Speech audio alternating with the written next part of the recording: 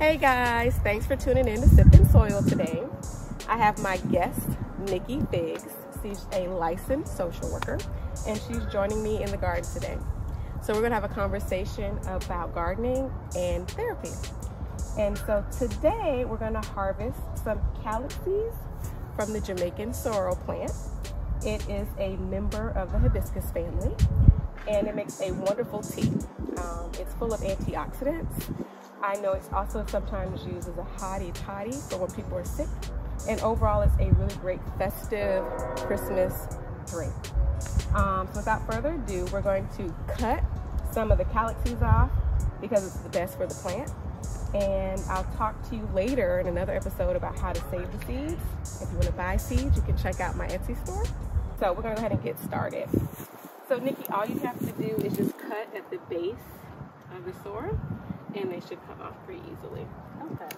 So Nikki, can you tell us a little bit about how much you like gardening or don't like gardening? So I like gardening. I would consider myself something like a baby gardener. So I'm pretty new to it. I need to definitely be more consistent. But in my head, I have this huge garden, like the movie Baby Boy. That's me in my head. Now in reality, it looks nothing like that, but I'm gonna get there one day.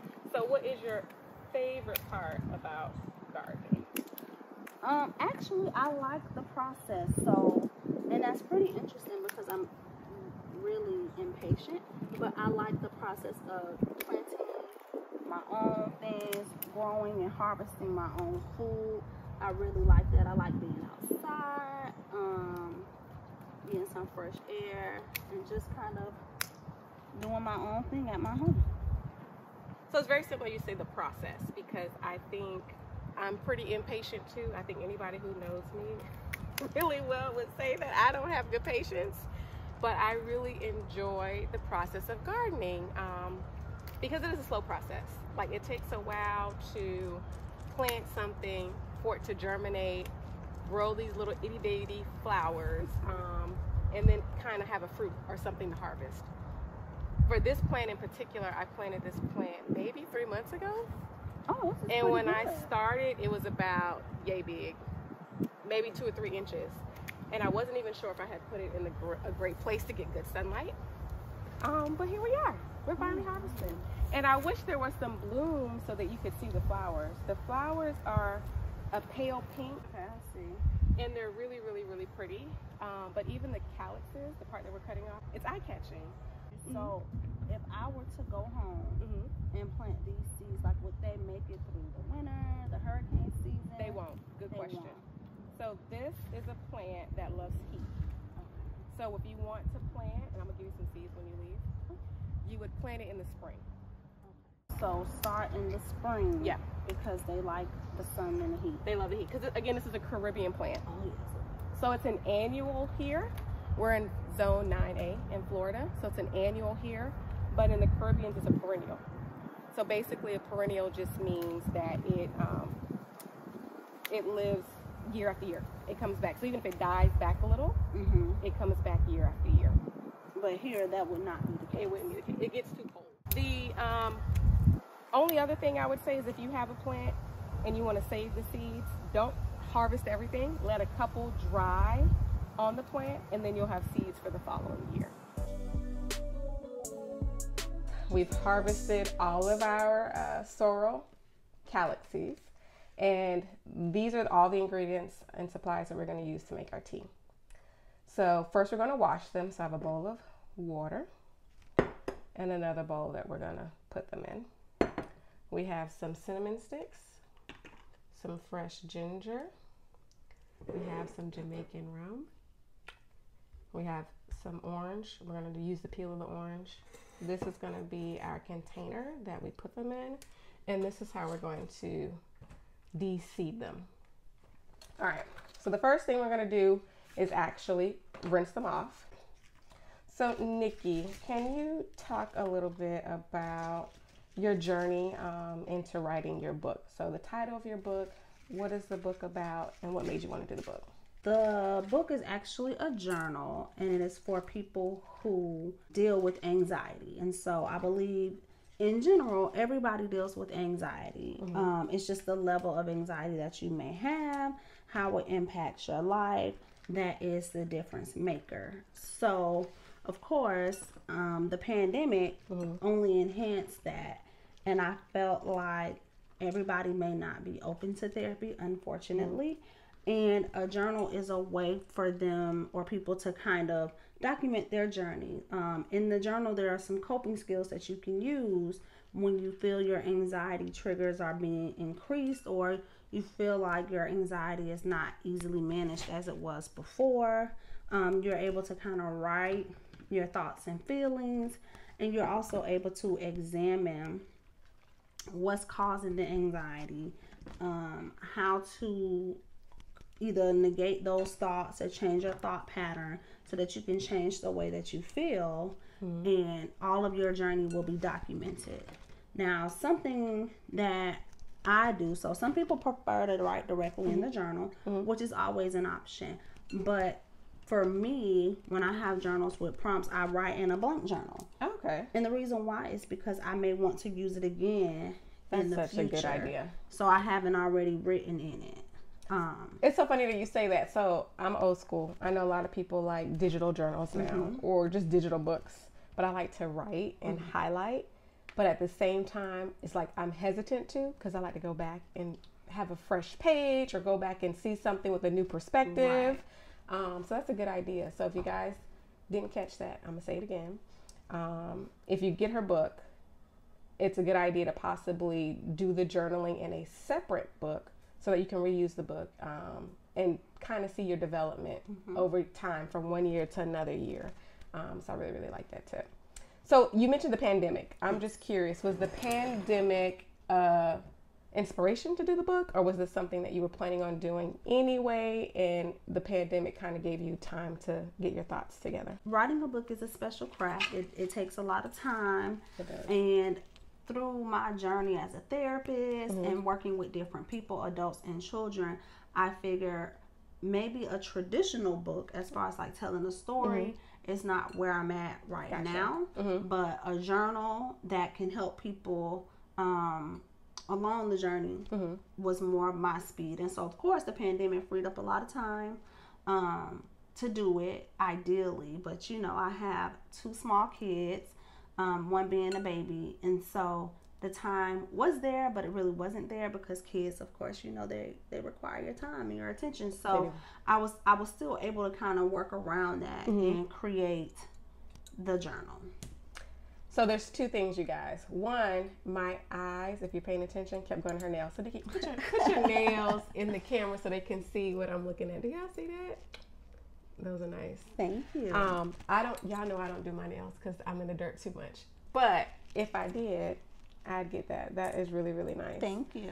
So the next thing I'm going to do, you guys, really quick is rinse these off, because if you didn't see, I just took them out of the package just so that you know what they are. These are reusable metal milkshake straws. We're going to use these to de-seed the calyxes. We're going to take these, and you're going to take one of the calyxes. You just want to poke it through the bottom, kind of twist it, push it all the way through. Yay! And we got a seed pod. So I'm going to save the seed pods and we'll discuss those in a separate episode. Nikki, we talked a little bit, but not directly, about the pandemic. So I realized I've been gardening for about 5 years, and I've gotten bigger and bigger each year, and I do more and more each year. But I realized the pandemic, there was an explosion of gardening.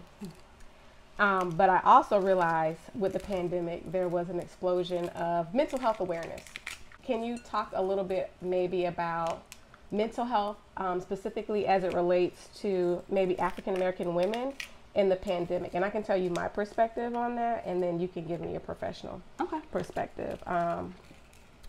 As a working mom at the beginning of the pandemic, who had to work at home with my kids that I love, I was losing my mind. I was literally lost at how, I don't know how many women who are watching maybe at stay-at-home moms or work at home, because work-at-home moms is a thing as well. it's a hard juggle to do and to stay balanced. And if I didn't need therapy before, I definitely needed therapy during the pandemic. So I'm just curious, did you see any specific trends related to therapy in the pandemic? Well, absolutely. I think just in general, it was almost like an explosion.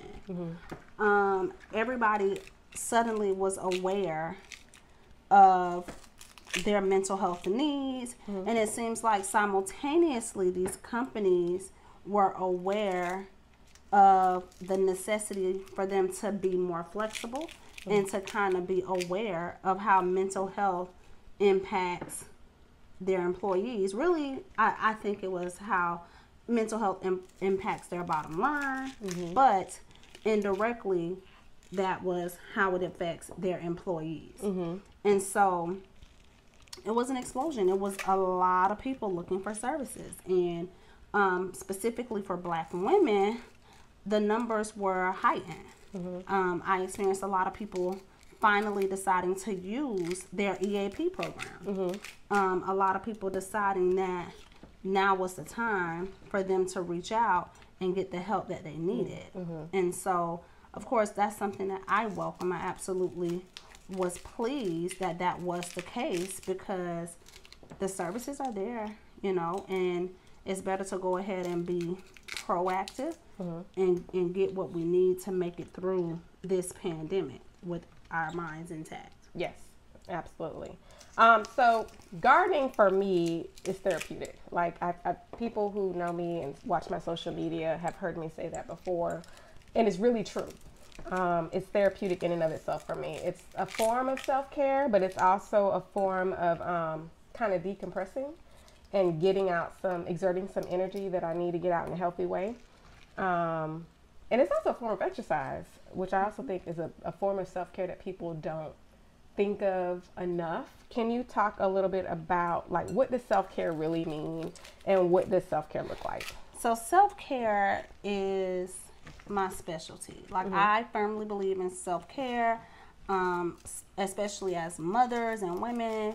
We do a lot. Whether you are a single mom, whether you're a married mom, it's a lot. And we give and we give and we give, even when we have nothing left to give. And self-care is just, it's important. There's no way to really make it without investing in yourself through self-care. So it's really important to me. And self-care looks different for everybody. So a lot of people, you know, go get their hair done, or for me, I keep my nails done, and people are like, oh, that's self-care. Honey, that is not self-care. That's maintenance for me. Now, for some people, it might be self-care, but I enjoy having my hair done. I enjoy having my nails done, but I don't enjoy going to do those things. So self-care looks different for everybody. And practically anything can be self-care. Now, personally, for me, I enjoy peace and quiet. So sitting in a room with nothing on, where I'm kind of able to gather my thoughts, that's self-care for me. I have opportunities to reflect, or just opportunities to simply just be and do nothing. That replenishes my energy and fills my cup. Gotcha. I enjoy reading. I love to read. I'm in several reading groups on Facebook.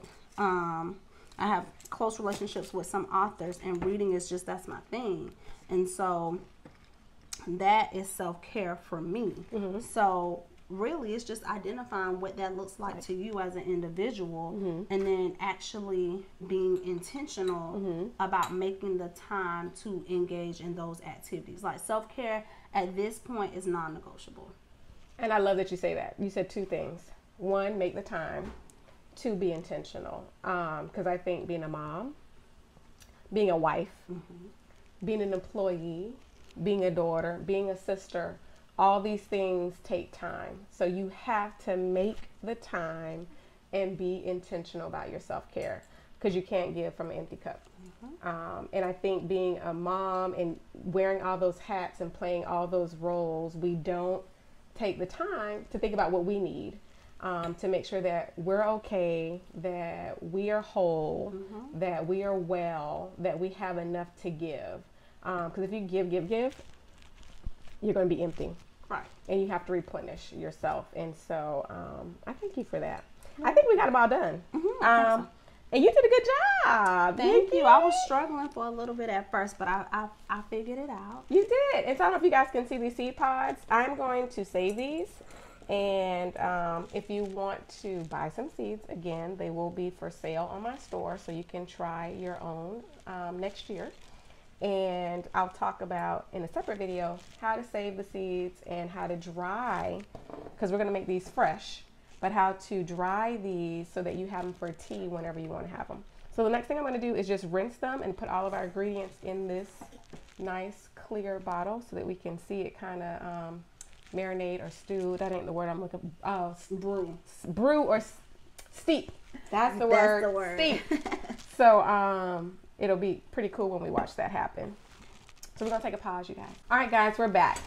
The first thing I'm gonna do is skin some of this orange peel and put it into our teacup.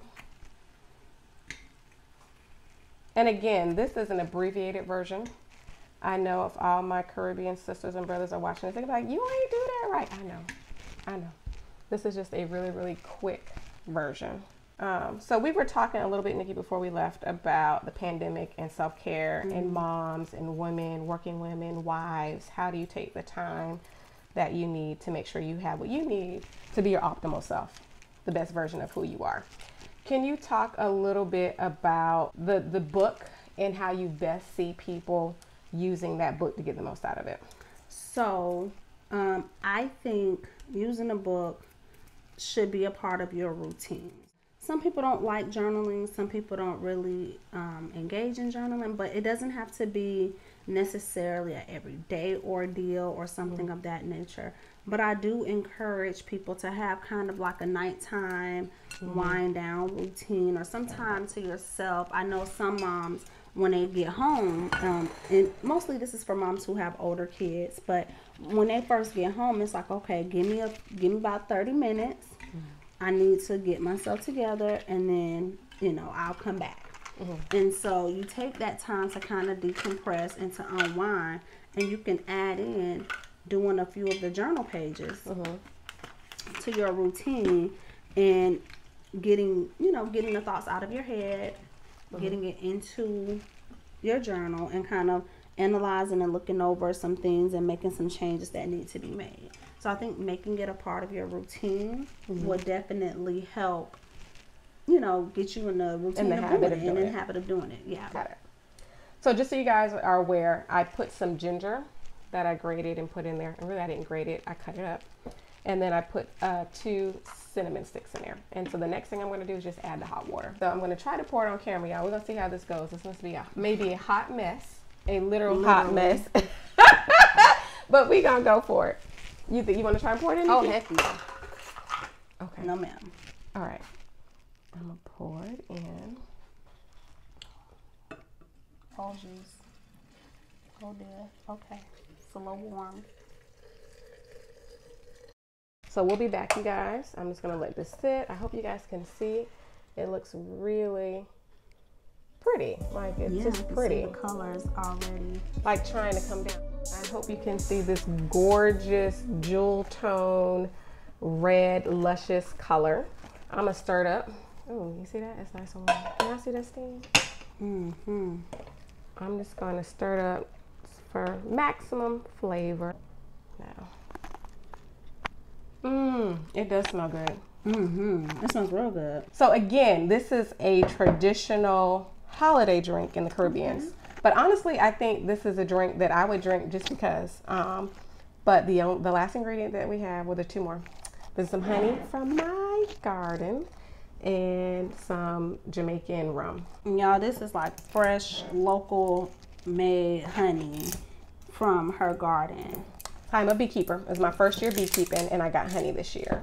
So we had some trials and tribulations, but I was really, really excited to get it done. And hopefully I'll have some more honey in the spring. So we're doing the bees and the honey again. We are. Part 2.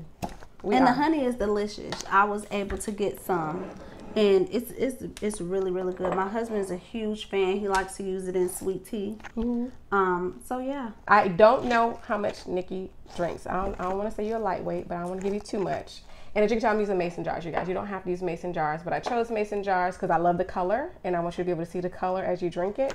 And so you can also see how much you want to pour. So I'll start with a little. And we can add ice if you want it cool. And this might be a lot, y'all. I have no idea. So we're experimenting. We're experimenting. I have no clue. You guys might have to do the same, but it's to your liking. And I'm gonna do honey, and then I'm gonna pour the hot tea in it that will hopefully kind of evenly distribute and melt the honey a little. And that might be too much too, but we'll see. Give me some extra honey. I like my tea sweet. You tell me when to stop. Okay, that's good. All right. Yeah. Yeah, I don't care what y'all say. This honey is so good. Now, where can we get a jar like this? So you honestly, I'll put a link in the comments. There's a local lady who, she's a tea maker. She makes her own teas here. And she does like medicinal teas for not sleeping, for anxiety. And honestly, she might be a guest that I try to have on the show. She sells them in her boutique. She has a boutique store. It was just so cool. I had to buy one.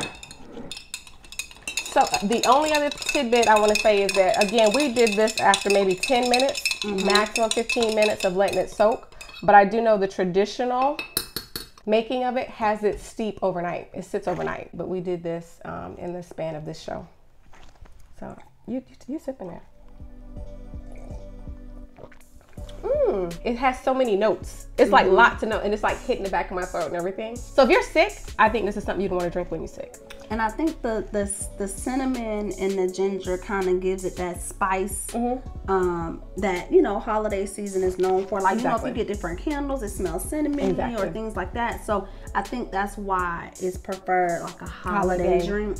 But yeah, I like it. So how did you enjoy the experience of just being in the garden, making it by hand, drinking it? How did everything come together for you? So I really enjoyed it because, like I told you, you know, I'm Jody's mama from Baby Boy in my head, but in reality, I'm a baby gardener. So there is no cutting and doing all of that just yet. So I really, really enjoyed being able to do that and actually see like the fruits of your labor and taste it and things like that. So that was a really pleasant experience. And then just making it was cool too. I like new recipes and I do like cooking, so this was similar to that, and I like that. So this was your first harvest to table experience? Yes. Yay. Yes. So her first harvest to table experience was here at Sustenance for the Soul Farm. For those of you who don't know, that's what I call my house. I call it Sustenance for the Soul Farm. And I did that because it nourishes me. My garden feeds me. It really feeds my soul. After I would go from a stressful day, come in the garden, it allowed me to kind of de-stress. Right. And so that's why I called it Sustenance for the Soul. Like, it fed my soul. And I see my house as my sanctuary. So I'm just happy that you had your first harvest to table experience here. And I can't wait for you to have that at your home, where you're able to plant something, harvest it, and enjoy it for you and your family. Before you leave, to talk about how you personally find balance in your life. Like, how do you get the most out of life that you want? I am at the stage in my life where I really am not big on doing things that I don't want to do. So I have grown comfortable with saying no. Now, did y'all hear that? I just want to make sure people got that. It is okay to say no. Yes. Especially when you're a giver. It can be hard to say no. But sometimes you have to say no. Yeah, you absolutely have to. And of course, you know, as with anything, there are exceptions to the rules. So there are a handful of people who have poured into me and continue to pour into me. There's nothing that I would not do for those people. But outside of those people, I'm just not doing it. If I don't want to do it, I'm just not doing it. It's just going to be no. As you grow and your interests grow and your entrepreneurial goals grow, you're going to have to say no, because everything can't fit in. Right. Also, if you do feel like you want to seek mental health help, there are various ways that you can do that. You can look online at cliniciansofcolor.org. You can look at therapyforblackgirls.com. You can look at therapyforblackmen.com, Psychology Today as well. You can contact, if you're working, your employee or your employer's EAP assistance program. So it's various things out there that can help you. If you're not working and funds are a little tight, because I do know that funds can get tight, there are other organizations that can help you as well with, getting the help that you need. So a quick Google search will get you what you need to know. Thank you, Nikki, for providing all those resources. I really hope you take advantage of them. This year, I don't mind sharing, the year that I turned 40, I'm the big 40, I took the time to invest in my mental health, and I started therapy. And to be honest, I wish I had done it sooner. It was a great experience that I recommend to everybody, and definitely women of color, definitely men of color. Mm-hmm. And because I think in our community, it's still somewhat of a taboo to say that you participate in therapy, that therapy is a part of your self-care routine. But I highly recommend it for everyone. If you haven't done it, please take the time to invest in yourself and your mental health.